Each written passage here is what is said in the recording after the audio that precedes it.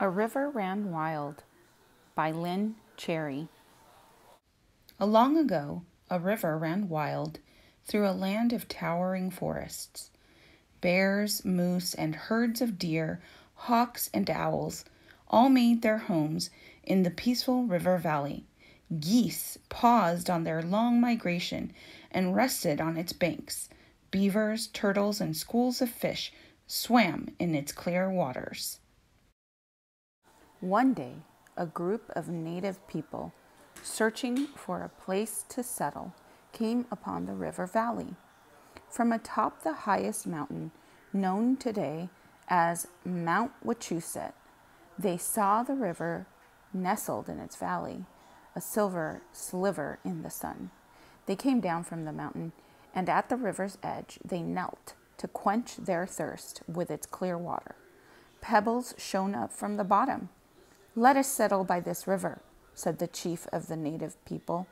He named the river Nash-Away, river with the pebbled bottom. By the Nash-Away, Chief Wiawa's people built a village. They gathered cattails from the river banks to thatch their dwellings.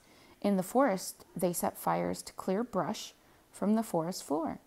In these clearings, they planted corn and squash for eating. They made arrows for hunting and canoes for river travel. When the Indians hunted in the forest or caught salmon in the river, they killed only what they needed for themselves, for food and clothing. They asked all the forest creatures that they killed to please forgive them. The Nashua people saw a rhythm in their lives and in the seasons. The river, land, and forest provided all they needed. The Nashua had lived for generations by the clear, clean, flowing river. When one day a pale-skinned trader came with a boatload full of treasures, he brought shiny metal knives, colored beads, and cooking kettles, mirrors, tools, and bolts of bright cloth. His wares seemed like magic. The Nashua welcomed him, traded furs, and soon a trading post was built. In the many years that followed, the settlers' village and others like it grew, and the Nash-Away became the Nashua. The settlers worked together to clear land by cutting down the forests, which they thought were full of danger, wilderness that they would conquer. They hunted wolves and beaver, killing much more than they needed. Extra pelts were sent to England in return for goods and money. The settlers built sawmills along the river, which the Nashua's current powered. They built dams to make the mill ponds that were used to store the water. They cut down the towering forest and floated tree trunks down the river. The logs were cut up into lumber, which was used for building houses. The settlers built fences for their pastures, plowed the fields, and planted crops. They called the land their own and told the Indians not to trespass. Hunting land disappeared as the settlers cleared the forest. Indian fishing rights vanished as the settlers claimed the river. The Indians' ways were disrupted, and they began to fight the settlers.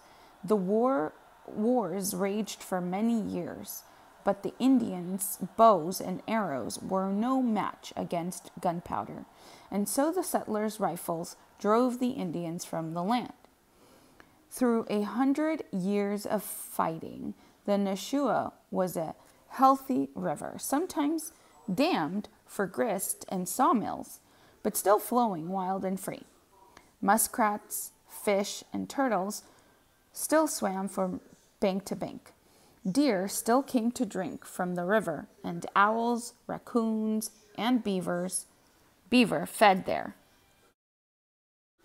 At the start of the new century, an industrial revolution came to the Nashua's banks and waters.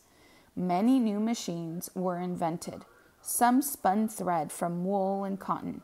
Others wove the thread into cloth.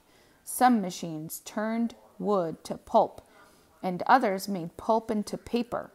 Leftover pulp and dye and fiber was dumped into the Nashua River, whose swiftly flowing current washed away the waste.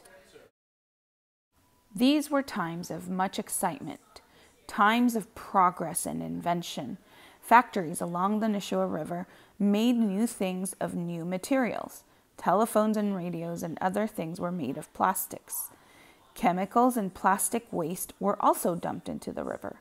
Soon the Nashua's fish and wildlife grew sick from this pollution. The paper mills continued to pollute the Nashua's waters. Every day for many decades, pulp was dumped into the Nashua, and as the pulp clogged up the river, it began to run more slowly. As the pulp decomposed, bad smells welled up from the river. People who lived near the river smelled its stench and stayed far from it. Each day, as the mills dyed paper red, green, blue, and yellow, the Nashua ran whatever color the paper was dyed. Soon no fish lived in the river. No birds stopped on their migration. No one could see pebbles shining up through murky water. The Nashua was dark and dirty. The Nashua was slowly dying. One night, Oweana, a descendant of Wiawa, who still lived by the Nashua, had a dream so vivid that he awoke in wide-eyed wonder. In his dream, Chief Wiawa's spirit returned to the river and saw it as it was now, still and deadly. Chief Wiawa mourned for the Nashua, but where his tears fell upon the dirty waters, the waters were cleansed until the river once again flowed freely. The next morning, Oweana went to speak to his friend Marion. When he told her of his dream, she said, "I had this dream also.